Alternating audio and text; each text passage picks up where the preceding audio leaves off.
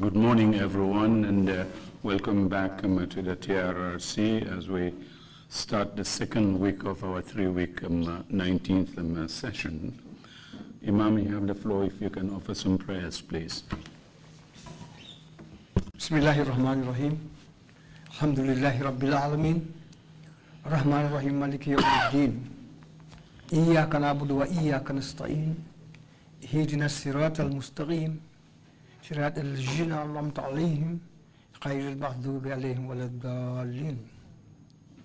ربنا إننا آمنا فاغفر لنا ذنوبنا وقنا عذاب النار. الصابرين والصادقين والقانتين والمنفقين والمستغفرين بالإسخار. شهد الله أنه لا إله وملائكته وأولو العلم قائما بالقسط. لا إله إلا هو العزيز الحكيم. ربنا آتنا في الدنيا حسنة وفي الآخرة حسنة وقنا عذاب النار. سبحان ربك رب العزة عما يصفون وسلام على المرسلين الحمد لله رب العالمين. الحمد لله رب العالمين. آمين يا الله. Shukran, Imam Jalal. Bishop, you have the floor, please. Thank you, Chairman. Most holy and merciful God, the creator of all humankind throughout the whole universe. We continue to thank you for your graciousness over all humankind, for seeing us through the past year of grace, 2020, from the beginning of it to the very end of it, and for ushering us to another year of grace, 2021. We continue to depend upon your security, your defense, your protection, your providence, your healing power, and your spirit of forgiveness and reconciliation. We continue to ask that you will grant us good governance and good administration and good businesses throughout the whole wide world in this new year, this new dispensation. We continue to commit the sittings of the TRRC to you as we begin this new year. We commit all the witnesses that are lined up to come before this commission.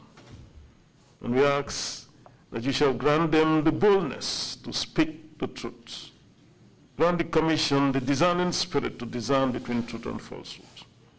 And also grant the entire population of this nation and the diaspora the patience to see through the due process of the proceedings. This we ask through Christ our Lord. Amen. Amen. Thank you very much, Bishop Odeko.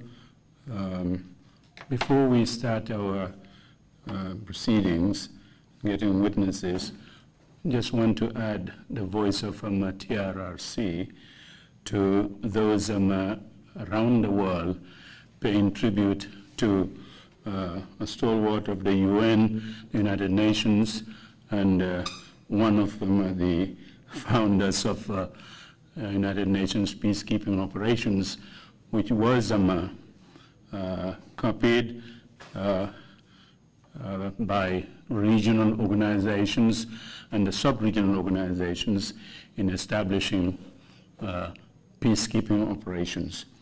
The word peacekeeping does not appear in the charter, but Sir Brian Urquhart, who died yesterday in New York at the age of 101, was at the heart of the establishment of peacekeeping operations, in which the Gambians participated very, very well in all three components of UN peacekeeping operations.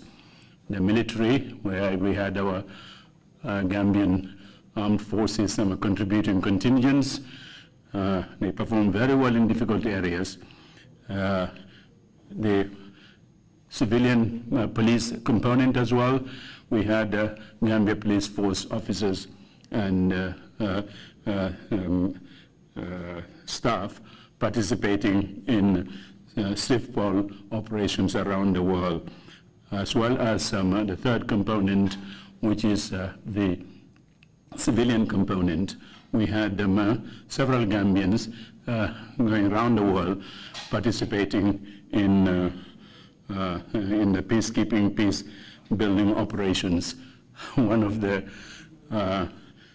persons who had done that is our own lead counsel, who had gone to East Timor to participate in the civilian component of that.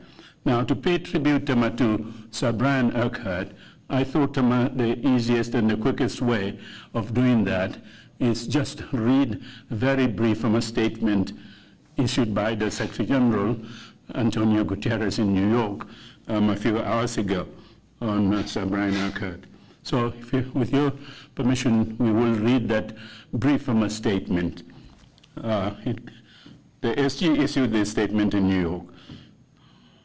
I'm deeply saddened at the passing of Sir Brian Urquhart, the legendary, long-time United Nations official.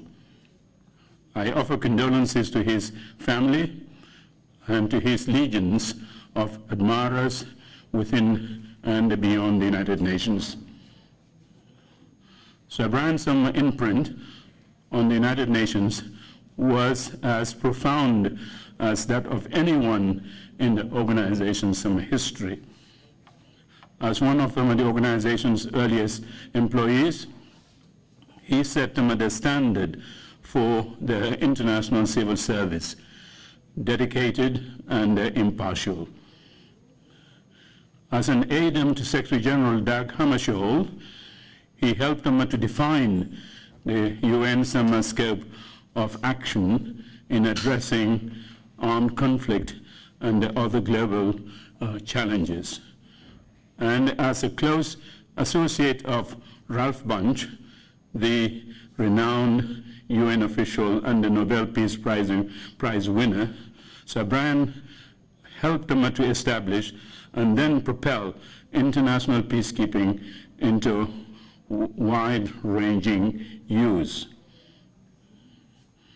Across the decades, in service to several of my predecessors, Sir Brian was at the center of formative global events, from the Congo to the Middle East.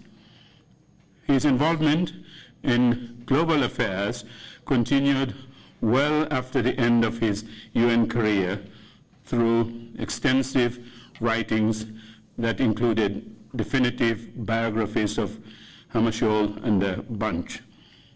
He was also a mentor for UN staff and the countless young people as they pursued their careers.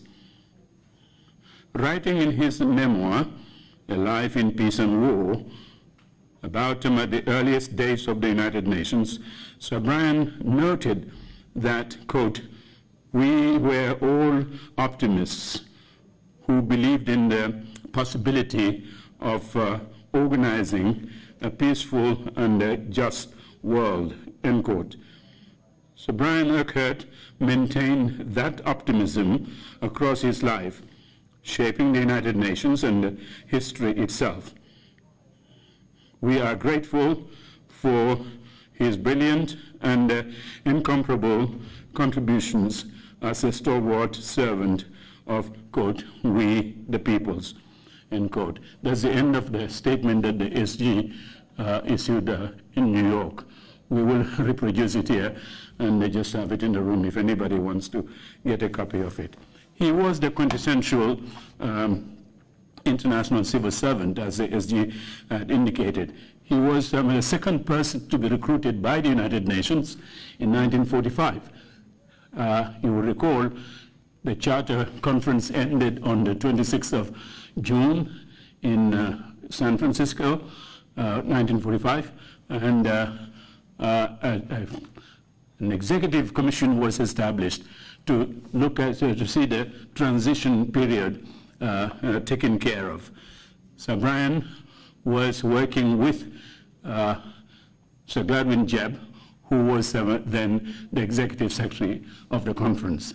So they made him executive secretary of the commission, and many refer to Sir Gladwin Jebb as possibly the first Secretary General, interim Secretary General, some say acting Secretary General of the United Nations. But Brian was at his side all the time, working with him. And when the first Secretary General, Trygve of Norway, was appointed, Brian continued working with Trygve and Ralph Bunche as well. Brian's background sort of helped him to come to that point. He was a young soldier involved in the war in Germany, and he was one of those people who liberated one of the German concentration camps, the Bergen-Belsen concentration camp. But what he had seen there motivated him to find a peaceful way as the Secretary General of settling matters and maintaining justice as well. We owe him a lot. Our nationals, our compatriots, Gambians who participated in both in the military section of peacekeeping operations, in the civilian police component and the civilian component, you guys did very well. We would have to thank you. You went out to difficult areas to serve the United Nations. But Brian is the embodiment of UN peacekeeping. We hope he would rest in peace. For a 101-year-old man, he was a good man. We met him, I knew him in New York, and after he had left, that's when well, he had left him actually, but was not really retired. We're bringing him back every now and then to come and talk to the people. I have to tell you one little story. He had, we were handling peacekeeping operations in the Department of Peacekeeping Operations, and we had created a communications unit called a Situation Center. Brian used to come in from time to time, and one time we invited him to come to what we were calling brown bag lunch, where we get prominent people to come. The staff would take their lunch break, but we would all be in the conference room, and they would come and talk to us, share their views and experience about peacekeeping. So Sir Brian was scheduled to come, and I was chairing that meeting in DPKO, and went out to meet him at the entrance of the UN yard, and we walked together. And I had seen something in his book on Hammarskjöld, and I told him, Sir Brian, you're going to have a very different situation. After the lecture, you and I are going to go to the center, the Situation Center, and I show you what improvement we have made on communications that we established at the UN.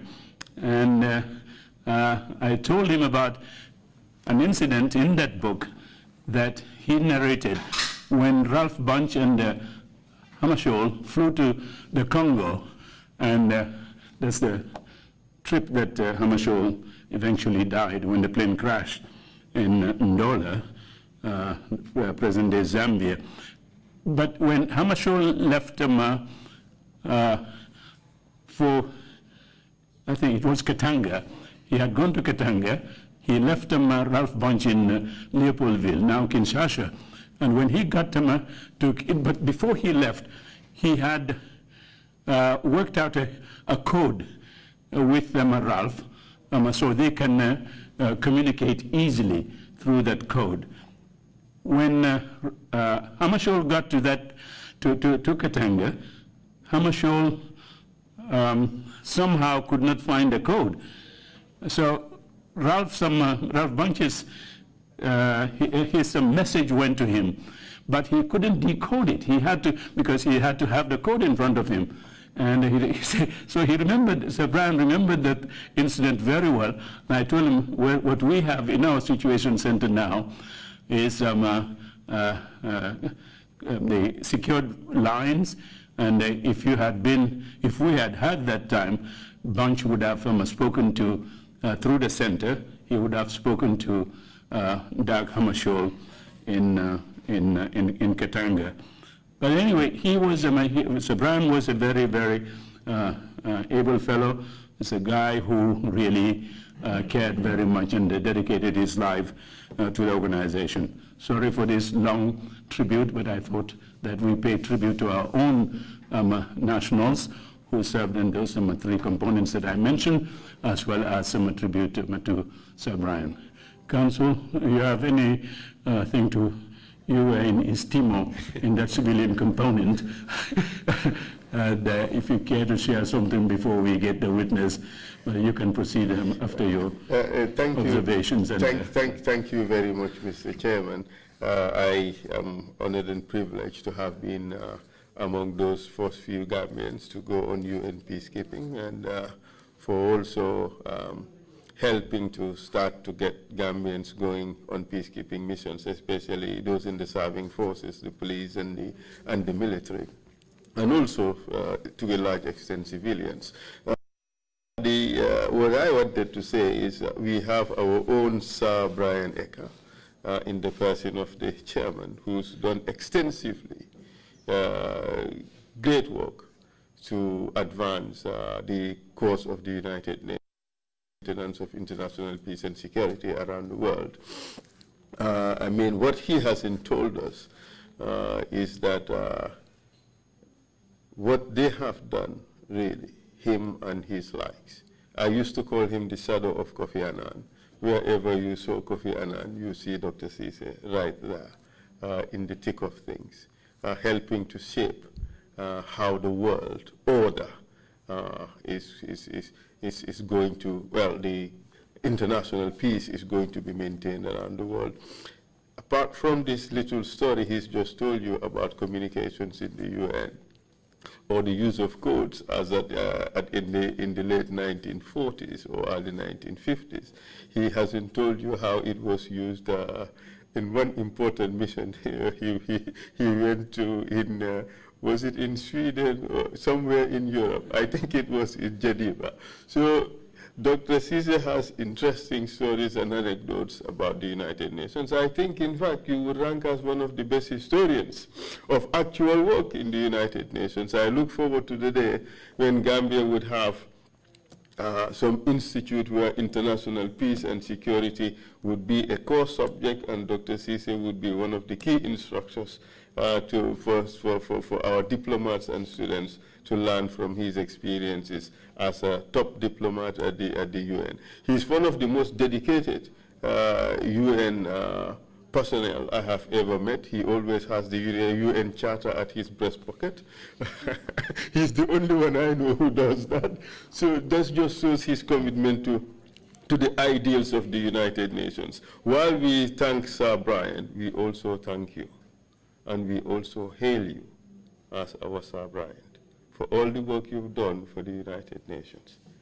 You've raised Gambia's flag, flying in the UN. Thank you for your service.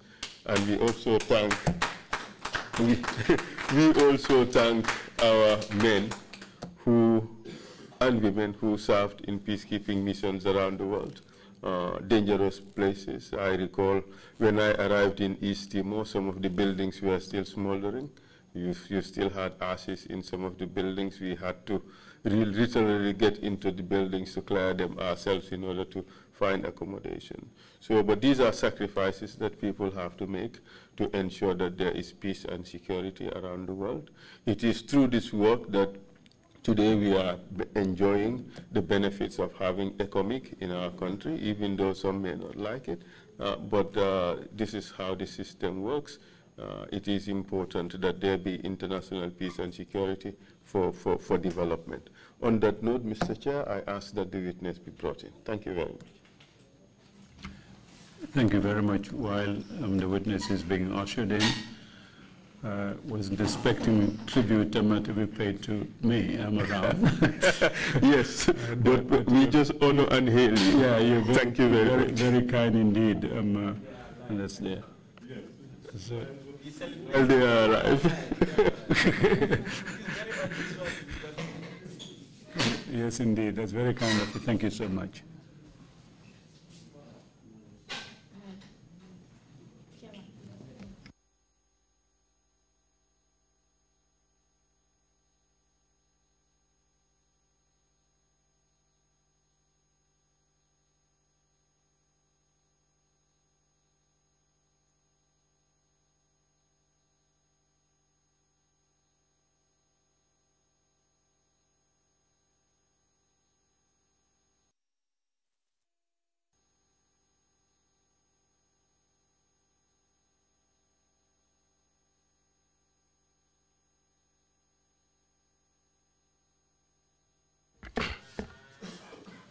I, TAMSIR JASSEY, I, TAMSIR JASSEY, do swear that do swear that I will speak the truth, I'll speak the truth, the whole truth, and nothing but the truth. and nothing but the truth. So help me God. So help me God.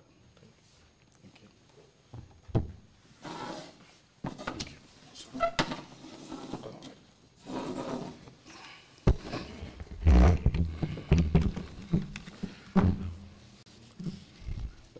Good morning, Mr. Jassey.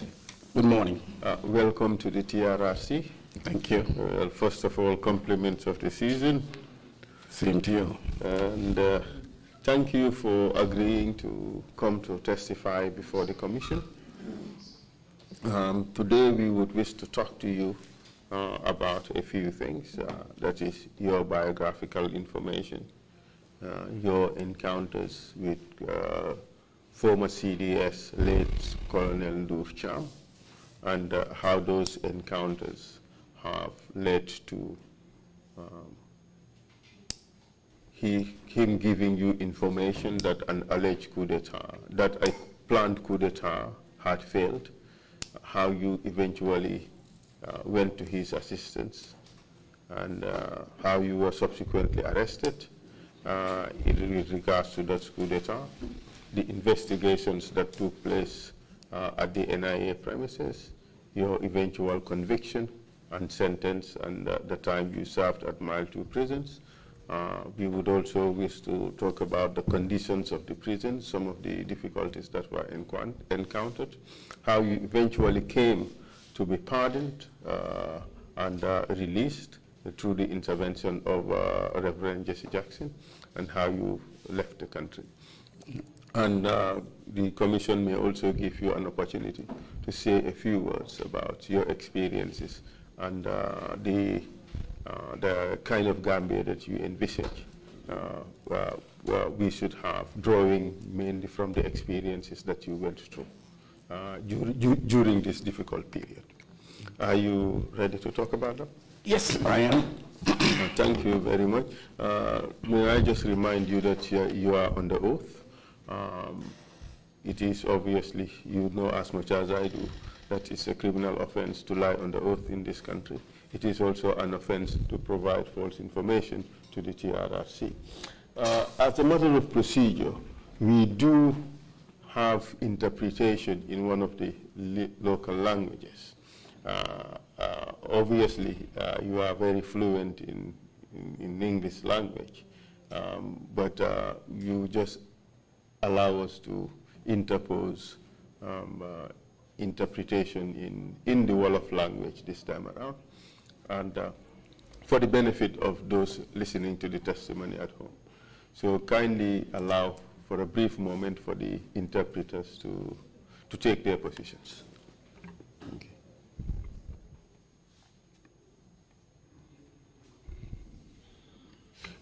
And because we would have interpretation, we should allow for about 3 seconds between your speech and that of the interpreter.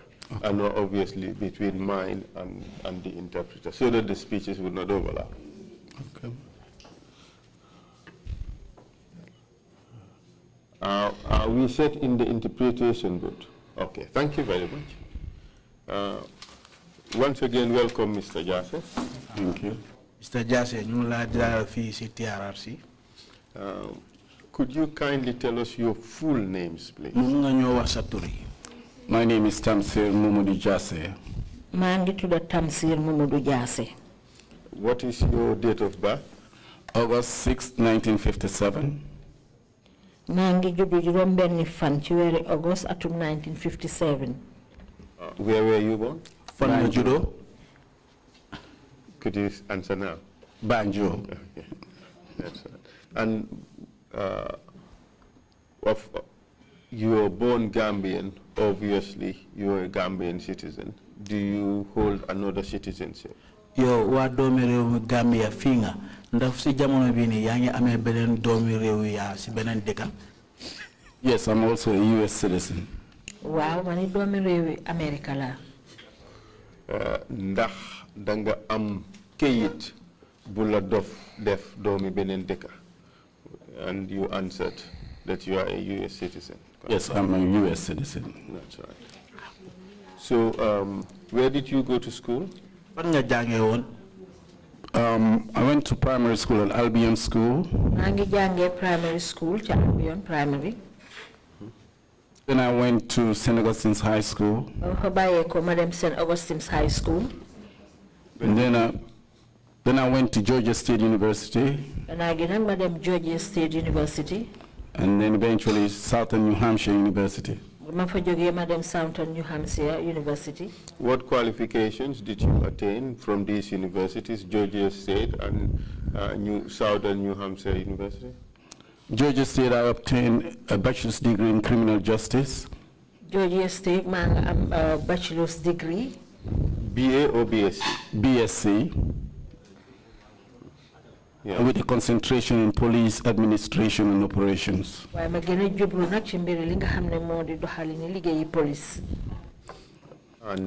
then for your master's? I have a master's degree in terrorism and homeland security. I have a master's degree in terrorism and homeland security.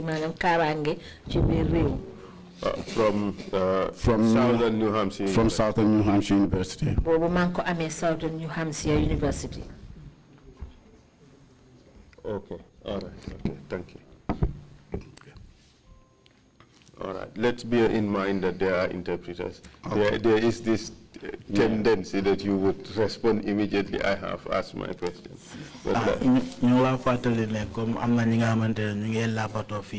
te mun naa am tamit bu ma defee suma laajte bi rek si lu gaaw yow mun ngaa tontu léegi mun ngaa wax ay lu seconde yu néew bala ngay tontu nga gis laapatookat bi mun a laapatoo. And of course, aside from these two qualifications, the BSc and your master's, the master's is MA, and right? Yes. No, it's MSc. MSc, all right. Yes. Okay. Okay. MSc in terrorism and homeland security. Good. You also had some postgraduate diplomas, didn't you? I'm not janging a postgraduate diploma. Yes, I hold a graduate certificate on public administration and a second one on justice studies. am na ñaar yoo xam ne benn bi lu aju ci njàngal la ci mbiri atte beneen bi nag bu tam ngi aju ci wàllu liggéey kaaraange.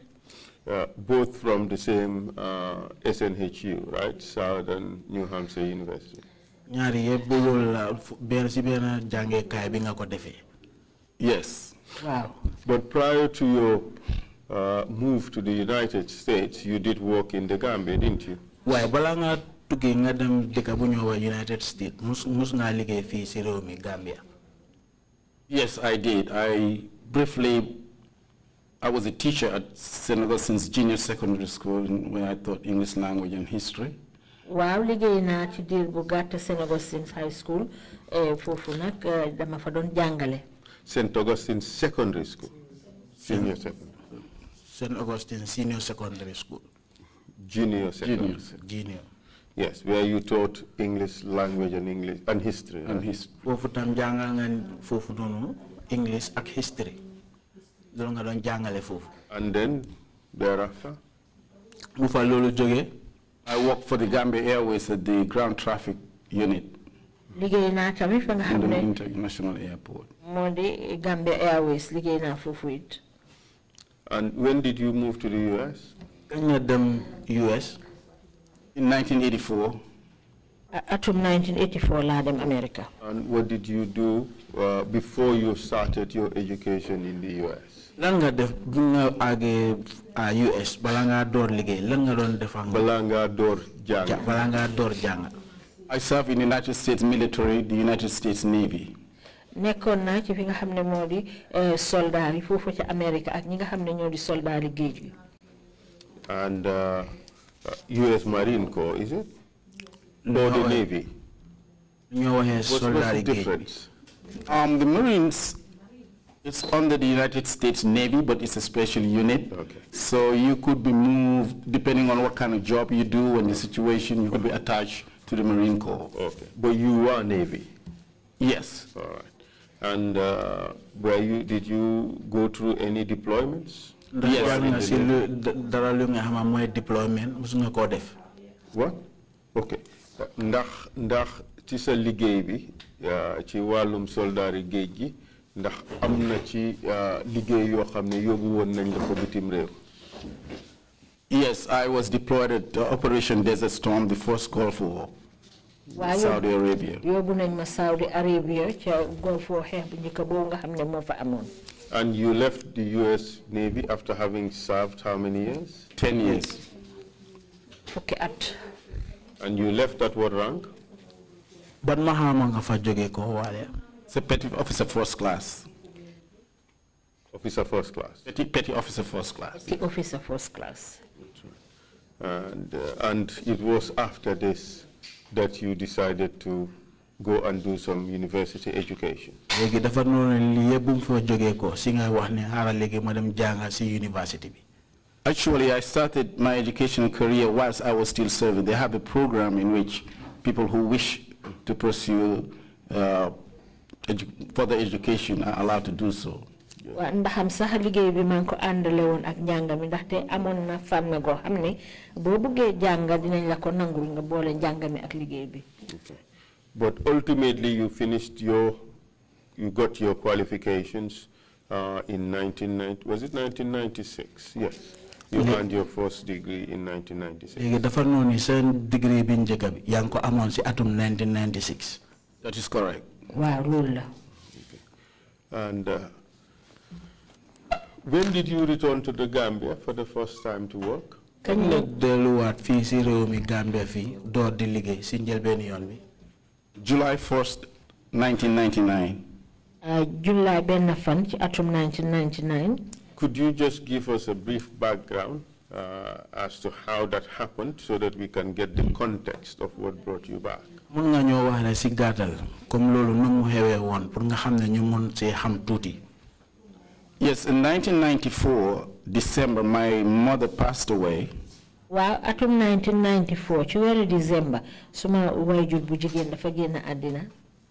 And I came home for the funeral. Ma ñëw nag ci dëj bi. And that's when I observed that the Gambia Police Force could use some help in reforms. Jamono boobu nag ci laa seetlu ne police bi fi mu nekk nii ci biir réew mi soxla nañ ndimbal ci ay soppale defaraat yoo xam ne war nañ ko faa mun a def. So I wrote a reform program and gave it to the then Inspector General of Police. Noonu laa dal di bind nag programme boo xam ne daf leen dimbale ci wàllu defaraat li nga xam ne moo di police force bi ma teg ko ci loxo ki nga xam ne moo jiite woon police jamono boobu. Who was that at the time? Kalla woon. Pasala Jang. Proceed, please. And I was then invited to come and try to implement some of those reforms. ci lañ ma dal di oo nag pour ma ñëw pour dimbale leen pour soppali yooyu defaraat yi ñu war a def ma mun leen cee jàppale. And which year were you called to come and do that? Ban at lañ la ooyoon pour nga ñëw def loolu. That was in 1999, July 1st. loolu atum 1999 la woon benn fan ci weeru July. And then what happened after that? Léegi lan moo si toppaat. I was appointed as police advisor. ñu jël ma liggéey nag def ma police advisor. Who would you say was responsible for that decision? Léegi kan nga wax ne ndogal buñ jël noonu kan moo ko waraloon.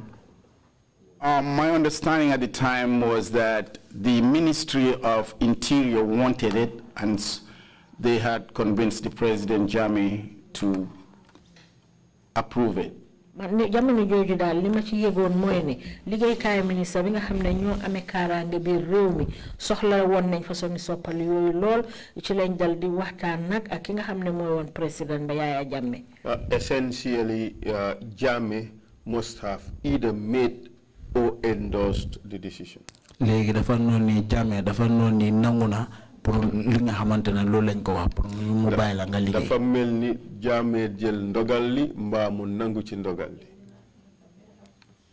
Yes, because upon my arrival, I was taken to his office by the then Minister of Interior, Mr. Usman Baji. Waaw ndaxte ba ma agsee ministre ba nga xam ne moo amee woon kaaraange bi réew mi Ousmane Badji moo ma gunge yóbbu ma ci office am ba. And in that meeting, President Jammeh suggested to Mr. Baji that I be appointed Inspector General of Police immediately. Chandaje mom nga xamne na mom lañ séxon ak président bi ci la président bi dal di digal nak ministre bi ne nañ ma jël jox ma mahama Inspector General of Police te taxaway ba. Minister Baji and myself agreed that that would be unwise because I have been away for so long. I may not fully understand the political terrain, the social settings, and all of the things that would be required to do the job. Minister Baji ak man mi ci suma boppa ci lañ ne lolu dal buñ ko bëggé def légui xejna du ja antu torop ndax té jamono joju xamaguma won lool ni nga xamné non la mbir yi doon téré ci doon liggéey kay bobu non. How did he respond? Mom la la tontu ci lolu. Then he asked the minister to get me the appropriate, that what he felt was the appropriate position in which I could work with the IGP, and that's when we settled for the position of advisor. Ci la dal di laaj nak ministre bi nako bon nak lu ban façon ni place nga fokk ne mom lañ ko mëna jox ba mëna liggéeyandor ak ki nga xamne moy IGP bi ci lañ dal di nanguto nak ñu def ko ki nga xamne moy joxe ndigal ci wali police bi.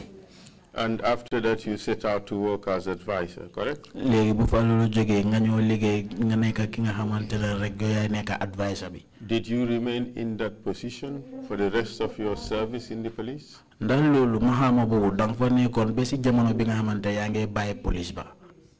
No, after the April 10th incident, the then IGP Mr. King retired and Dedet gannaaw xew-xew bobu amon ci April 10 ci la IG ba won Mr. King dal di bayyi liggéey. And Mr. Sankung Baji, who was his deputy, was appointed Inspector General of Police. Sankung Baji mi nga xamne mo topon ci koam ñu dal di égal ma xamam nak def ko Inspector General of Police. And I was appointed Deputy Inspector General of Police. Man nak ci lañ ma jël nak topal ma ci kaw Inspector General of Police bi. And for how long did you serve in that position? Légui naka nga yagé ci mahama bobu nonu? As far as I can remember, I was there up to the December of 2000. Lima ci mëna fatale ku dal yakarna ma nga fa won ba wéri December atum 2000. And why did you stop work? Lutax nga bayé liggéey bi wala nga taxawal liggéey bi?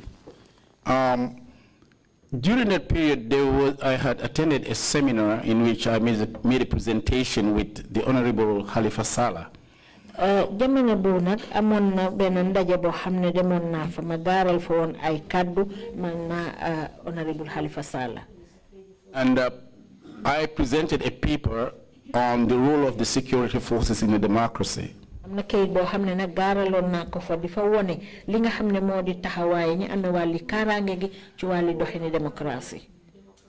And I criticized military regimes. Ma dal di ngagne nak njiti soldat. I remember actually saying that the Gambia army has no place in the State House. Ma fatale ko ne waxon nani wali soldari Gambia fi amul ben place ci State House. And the audience liked it. Nga xamne moy mbolo ma fa téwon nak dañ kontanon ci suma kaddu gogu. But the president didn't. Waye nak president bi mom kontanu ci won. So that's from the information I was getting from people who were close working with me and had access to the State House. Man nak jamono joju xibaar gi ma doon jot ci ñi nga xamne ñu doon liggéey man waye bété tamit amon nañ jokko ak kër buur muy State House. I was told to bayil sa xel. Ci lañ ma dal di digal nak ne ma bayyi suma xel. And bayil sa xel in this context would mean you have to be careful. I had to be careful, correct. Waaw ñu na bayyi suma xel bu baax. Proceed. But what I thought would have been the result of suma bayyi wut suma xel. Man nak limu fogon ne nak kaddu gogu ne suma bayyi suma xel lolu mo ca faxé ko. Is to be fired. Moy ne nak dañ ma daxa. That's good. Waaw batay baax na. That didn't bother me. Man nak lolu jaxaluma won. So I just continued. Ma dal di continuer rek. On the reform programs, trying to change the mindset and helping the police with human rights training and proper methods of operation. ci programme bi nga xamne nak ma continuer ci lima doon def rek pour dimbale police bi ci ay soppali yo xamne ñu ko doon def seen wàlli liggéey ak li nga xamne modi ak yelle fi doom adama ni nga xamne non lañ ko wara doxale. And I was fired December of 2000. ci lañ ma dal di dakh ci liggéey bi nak wéru December at 2000. Would you say a few weeks after you made that statement in the conference? Munga wane si ay wiki fani new si jamono bi nga xam ya ngi garal kaddu bo ci dañ la da. Or not long after? Wala yaguton non. Actually, I made that statement in May and I got fired in December. In December. So there was quite a period. About 6 months period. Halna sori tuti ñi ay juroom benn wër la rek ndax te May la joxe won kaddu yoyu ñu daxama December. But you believe that at least from the information that you received, the firing was as a result of the statements that you made. Légui dafa noni si kaddu yi nga xama lool nga doon dajale nit yi ñu la ko doon jox dafa noni lool lu tekki ne mo nekk ne lool mo taxone kaddu yi nga xama lool nga garalon bi nga doon garal sa kaddu yi lool mo waralon ñu daxala. I cannot precisely say that's the reason, but actually when I made that statement, I came into his radar. That's what I wax ne loloy sabab bi da way mën na wax ne bama joxe cadeau yi dal ci la commencé nak dima bayyi xel. What did you do after that? Lan nga def bu fa lolu firing? I went lan nga def buñ la daxé ba paré lo def I returned to the United States. Dama delu wa rewi America. And did you come back? Yes, shortly after 9/11. Wow, gannaaw bo xamé né xew-xew wi amon ñu ko wax 9/11. I received a phone call from the then British High Commissioner. Dama am téléphone bo xamné ki nga xamné moy British High Commissioner momako o. Who offered me an opportunity to work with the security of the High Commission here in Banjul.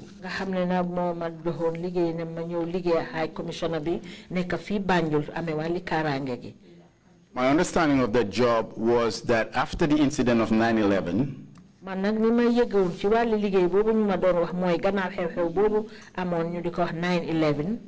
the British government was upgrading security around its embassies and high commissions around the world.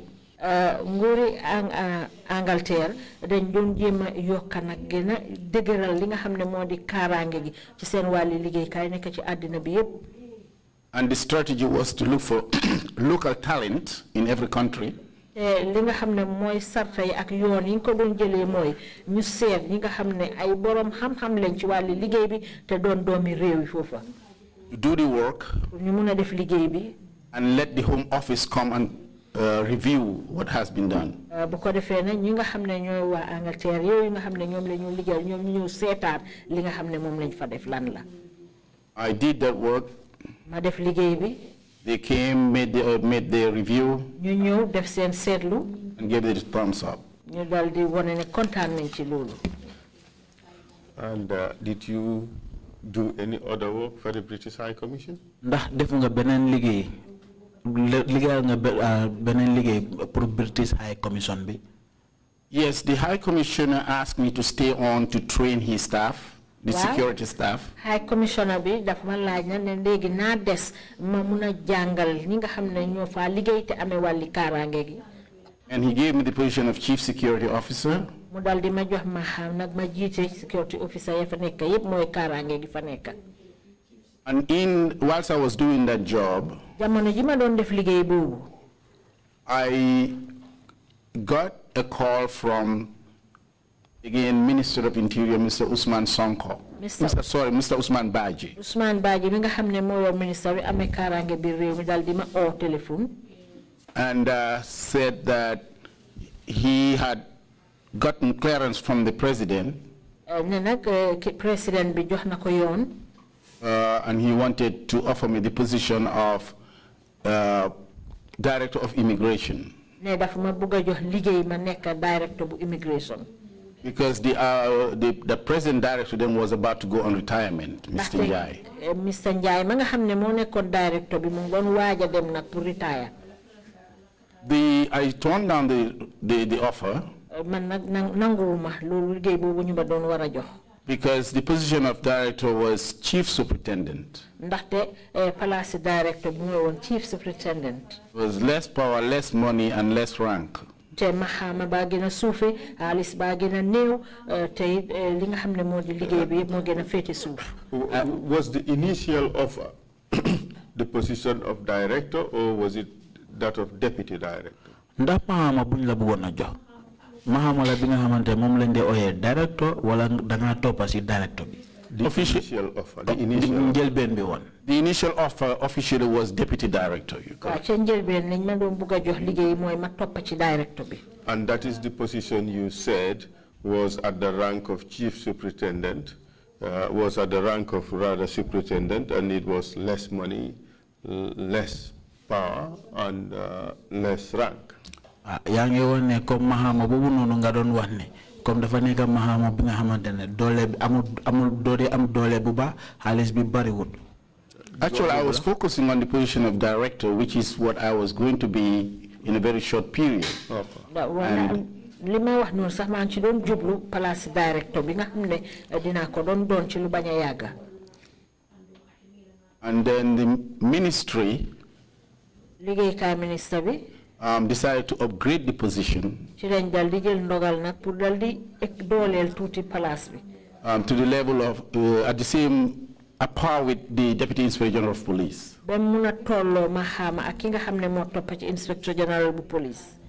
And I then accepted the position. So you became Director General of Immigration. Immigration Director General. That is correct. And what specific work were you to embark upon, or specific projects did you embark upon as Director General? Director General, ban façon liggéey nga warona def wala si nga warona jublu? The request that I had from the minister himself was to try to come up with a general reform program for the department. Minister bi ci bopam nak li nga xamne mom la don sako ci man moy ma ñew ak programme bo xamne dafa indi soppali bu reey bo xamne moy nek ci liggéey kay bi. So we actually worked together on that. I would prepare documents and have his review and input. Waaw ci la dal di bolo ak mom nak ñu jublu ci wali liggéey bobu ma dal di génné kayit bo xamné nak dama ci bindal li nga xamné moy soppali ma téral bu ko défé mom tamé mu yokka ci li nga xamné modi xam-xamam. And one of the results of our effort was the Interior Enforcement Unit of the Immigration Department. Ben ci li nga xamne fa xekona ci suñu wali liggéey bobu ñu doon def mu ngi aju ci sos bo xamne def nañ ko interior unit bi nga xamne mo nekk ci ron liggéey kay immigration. And what else? Aklan there are other reform efforts that were taken up, and in general it was becoming very successful because the immigration department seemed to attract less political attention. Waaw ci suñ programme yoyu nak amna yu ci bari yo xamne faxé ko na ci amna ay soppali yu bari yo xamne def nañ ko fa ndaxte sax taxon na be liggéey kay immigration bi dal di wañi jublu bi nga xamne jublu won nañ ko lool ci wàlli doxini politique. That your suggestion was that you are more successful simply because the immigration department was well below the political radar pretty much. Comme li nga nekk di wax mooy liggéey buñ la santoon sooti na ngir jamono boobu noonu immigration department yëfi politique dugalu su woon noonu bu baax. That is correct. And apart from the Interior Enforcement Unit, which other projects did you embark upon as Director of Immigration? Bu passé Interior Enforcement Unit bi nga xamante loolu la sant pour nga liggéey nga defar ko. Bu passé lolu ban botay nga liggéeyat dedet ban liggéey nga defaat. I worked with the late Abdurrahman Toure of Pristine Company. Liggéey na ak dem ci Yalla ci Abdurrahman Toure bu pere bi ñu wax Pristine Company. To introduce the new ID cards that we have now. Pour nak ñu indi fi ID card yu bees yi nga xamne mom lañ yoré ni légui. And the idea was to My idea was to convince the ministry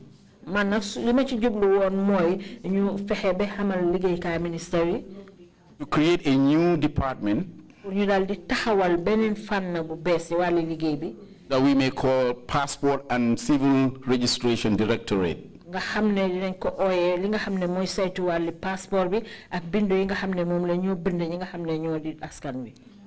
And the immigration department would become purely an enforcement department.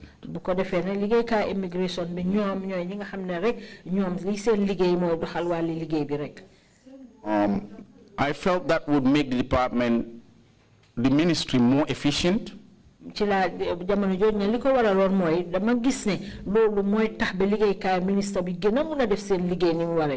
And cut out as much as possible the handling of cash within the immigration department. Because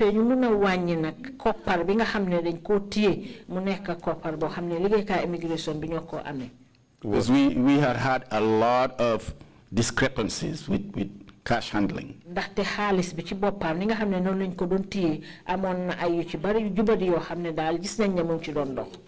And it was distracting the efforts of enforcement. And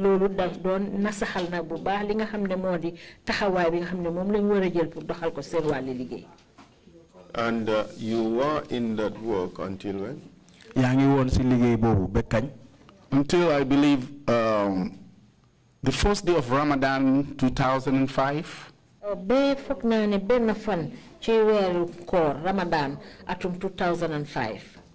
I was arrested from my residence. And I was held at the Gambia Police headquarters. And to this day, I haven't received any official reason as to why I was arrested. But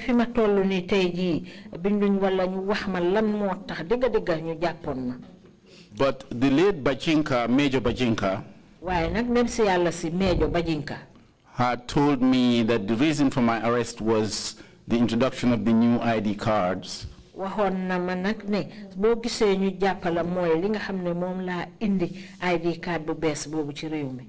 Because President Jammeh felt I was interfering with his politics.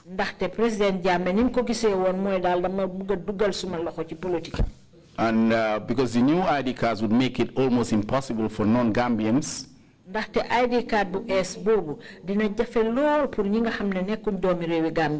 to access it and use it to obtain a voter's card and vote. And quite honestly, that was exactly why I wanted it. Because as I was working in law enforcement, I would pick up on official intelligence and information about voter fraud. And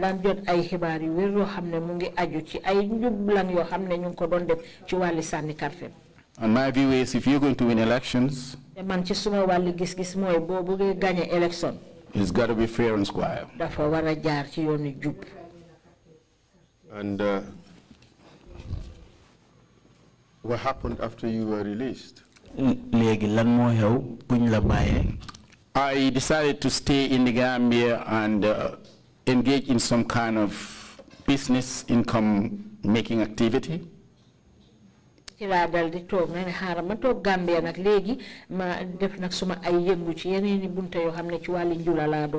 goes without saying that you lost your job as well in the process.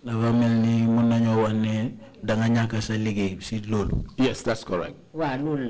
You were not given any information as to why you were arrested. Official information as to why you were arrested. No, I was not. You weren't, or therefore you were not charged with an offense. No, I was not. How were you sacked? The usual 2-line letters.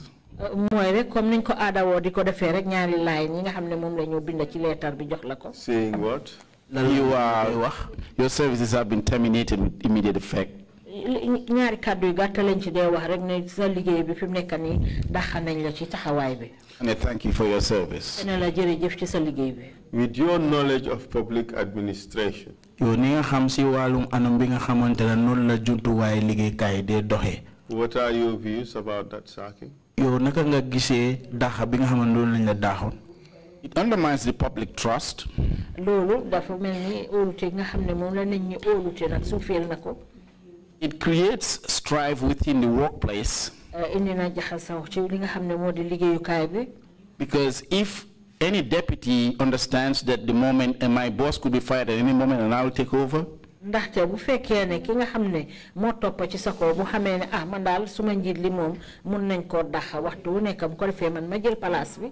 Your only view is to please whoever makes those decisions. yow si sa bopp nag nit bugg a place boobu dina tax ba danga bugg a bégal def li neex ki nga xam ne moo war a joxe ndogal boobu. The work will be compromised. liggéey bi moom doo ko def ni nga ko war a defee. And over a long period, there will be a complete breakdown of law and order. te jamono dina amina ba nga xam ne liggéey bi du dox ci wàlli luwaa ni nga xam ne noonu la war a doxee. But all that is in addition to the illegality or the unlawfulness of the process. waaye loolu yëpp lu ma wone mooy mu nekk ñaaka luwaa bi nga xamante ne loolu lañ doxal si liggéey bi nu mu doon demee. non loolu yëpp dafa rax ci dolli ne dàqa boobu ñu dàqa la àndut ak yoon àndut ak loi. Yes, that is correct. I mean, like they say, if your best tool you can use is a hammer, you tend to see everything as a nail. You're looking at it from the legal standpoint. I'm looking at the law enforcement standpoint. So yes, it's complimentary. Thank you. Yes. Good.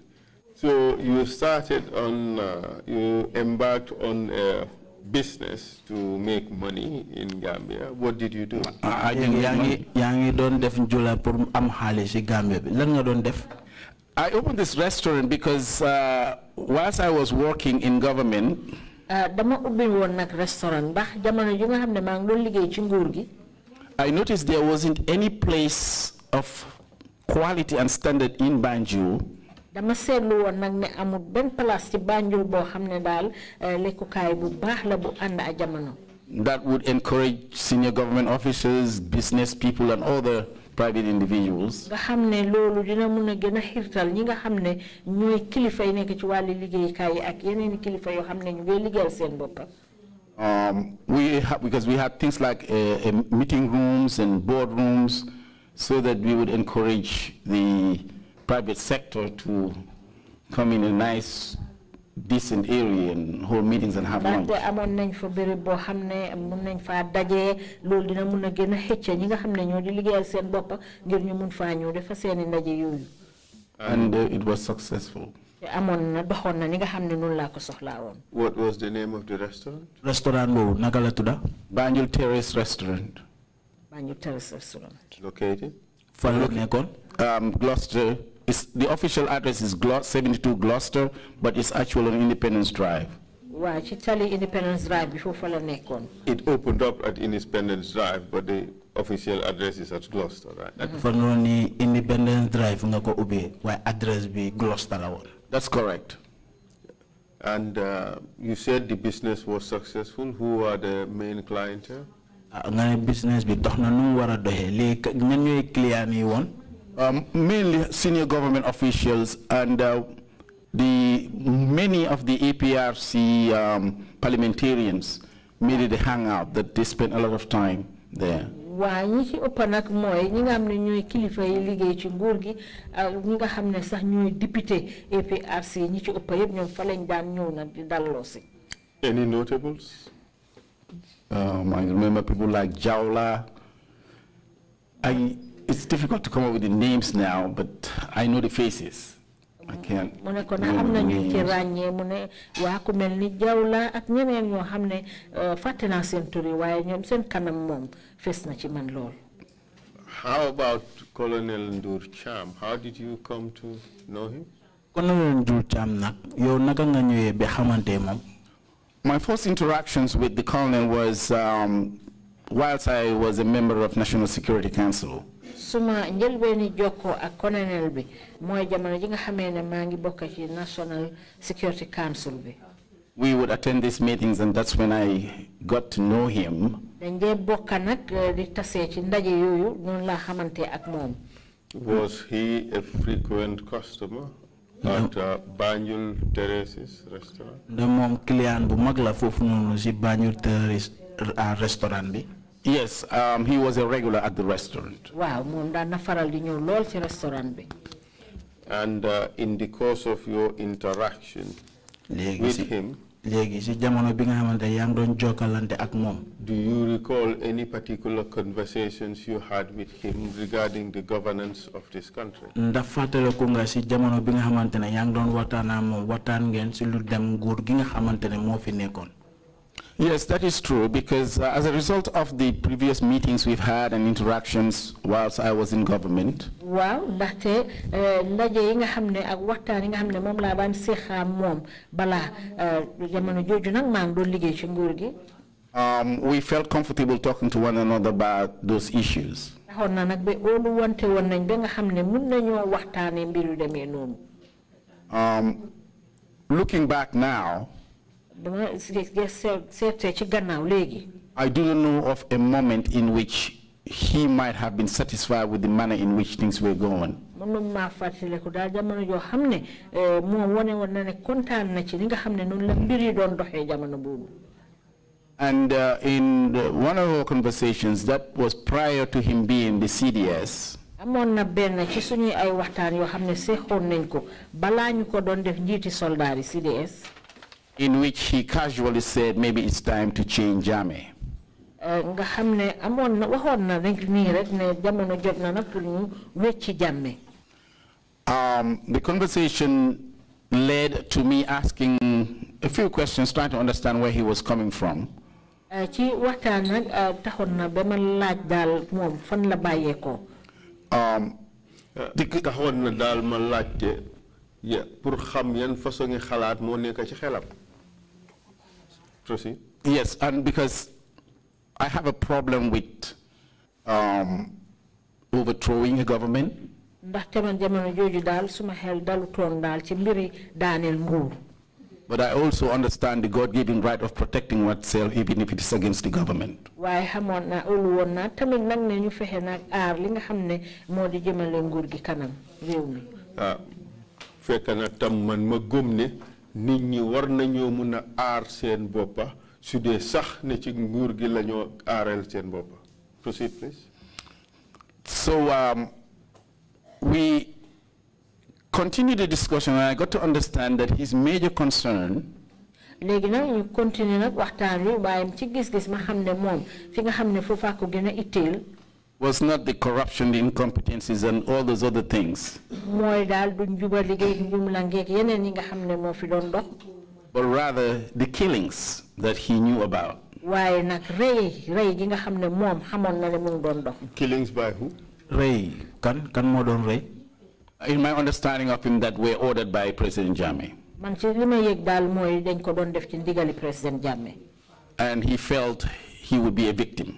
te moom daal li mu yëg fogoon daal jamono boobu li mu doon yaakaar mooy ne moo sax mun naa bokk ci ñooñu ñuy rey.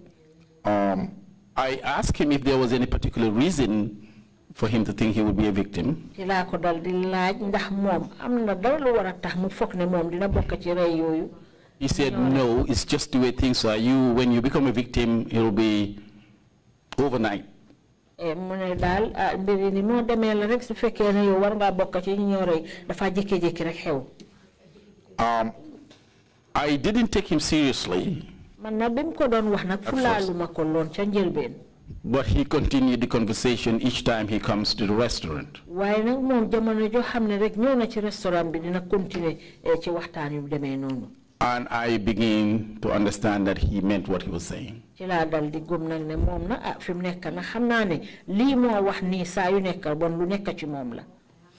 Did you have any other conversations regarding planning and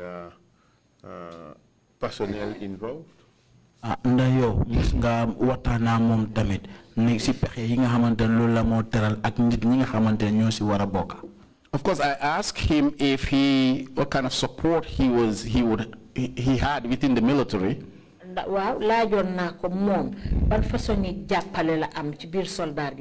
He assured me that yes, he had people that were on his side that he had spoken to that would join him.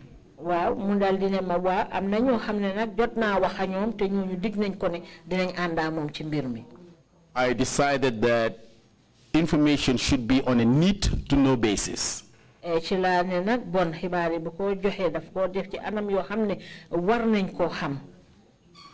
don't need to know, there was no need for me to know who was involved.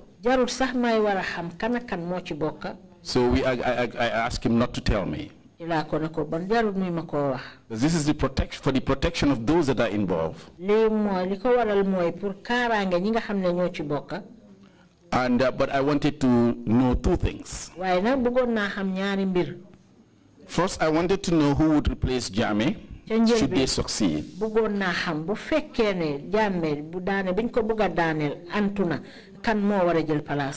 I also wanted to know whether Langtombong Tamba was involved.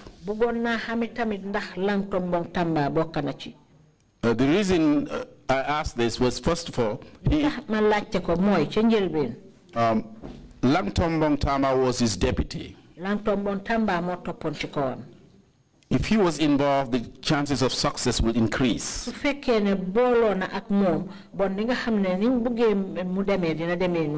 If he wasn't, maybe not so. I wanted to know who would replace Jammeh, because I told him if you bring in something worse than Jammeh, the Gambian people will not forgive you. So he told me that one Aliou Job was identified. I did not know Aliou Job. I couldn't place him. I asked for some kind of a background on him. And when he gave me the background of Mr. Job, I objected. Number one, he's too young. He is inexperienced. And someone that young, being given the opportunity to be a transitional president, he's not likely to walk away from the office. He's going to want to stay. So that's an issue that we have to put under consideration. And to the question of Langtombong Tamba, she told me Langtombong Tamba was not involved, was not aware of any of the plans. At what stage was this? This was about 3 to 4 months after our initial discussion.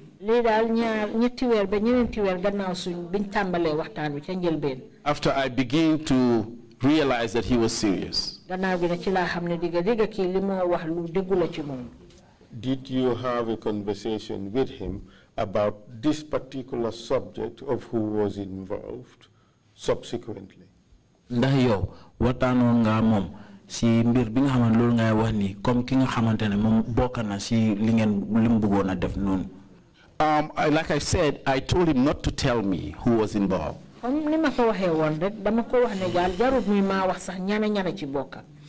the protection of those individuals. So if there was any changes as to the status of Langtombong or any other person for that matter, you would not have known? I would not have known, no. So as at the eve of the coup d'etat, you do not know who was involved, except that you were told at some stage that Aliou Job was earmarked for the position to replace Jammeh.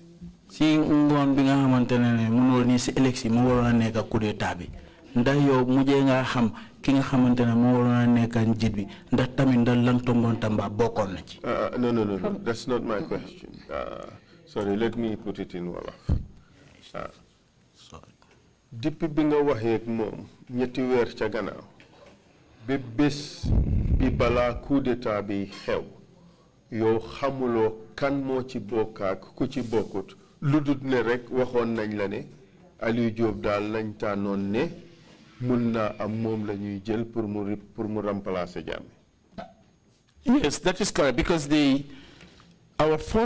initial discussion we had about this matter, up to the date that he attempted it, was 1 year 6 months. Walu la ndaxte digante bi njëkk waxtaanee mbir mi ba bés bi nga xam ne moom la doon bugg a def coup d'état bi dem na ba ci diiri at ak juróom benni weer. Thank you very much. With regards to who was to replace Jammeh, apart from your suggestion that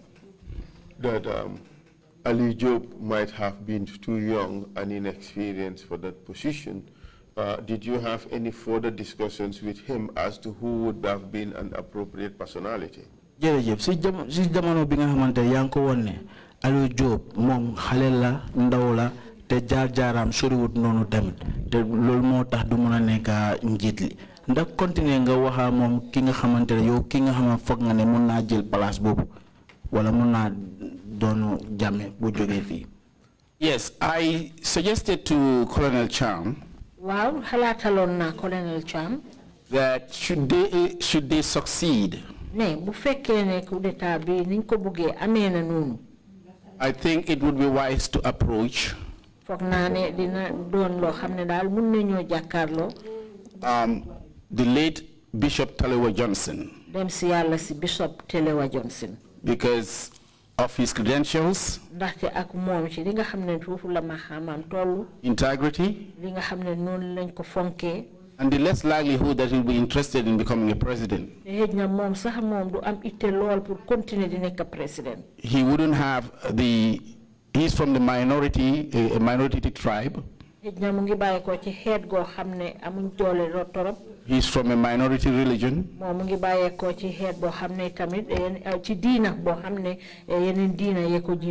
It will be difficult for him to create a political base to stay, should he want to. He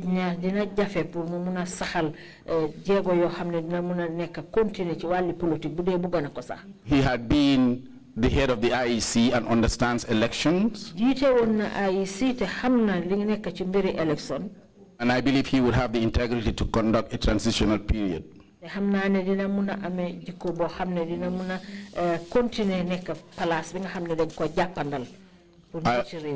I also suggested to him that he should not, under any circumstances, ban the APRC or any political party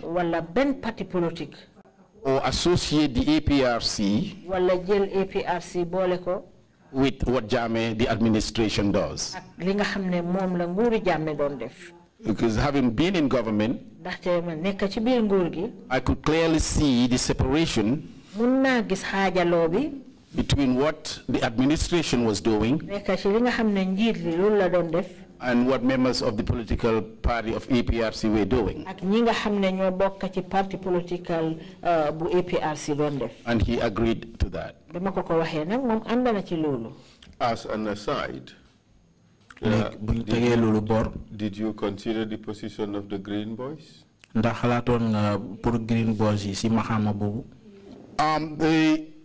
I understand about the Green Boys when I was within the police.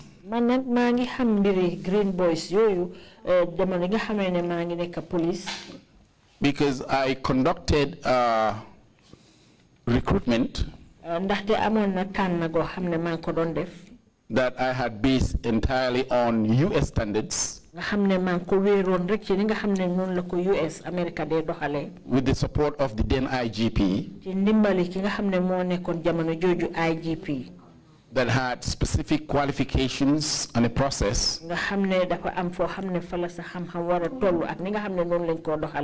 And right in the process of the recruitment,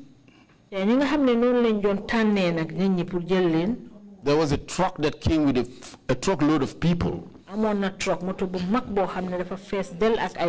They asked for me, one of them asked for me and gave me a letter. The letter was from Dr. Tal, who was then some big wig in the APRC.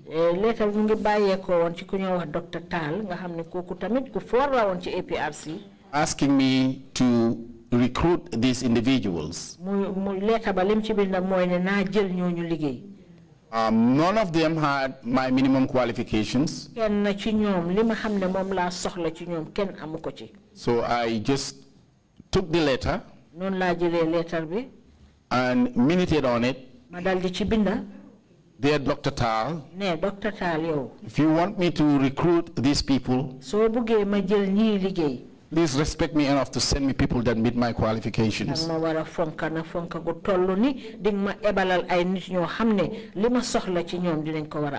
my surprise, no one ever talked to me about that issue.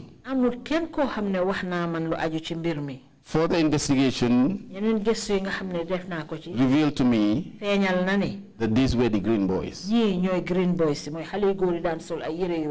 I do not consider them as part of the government.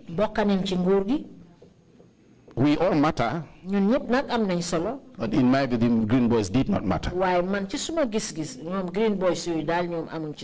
It was more of a political movement,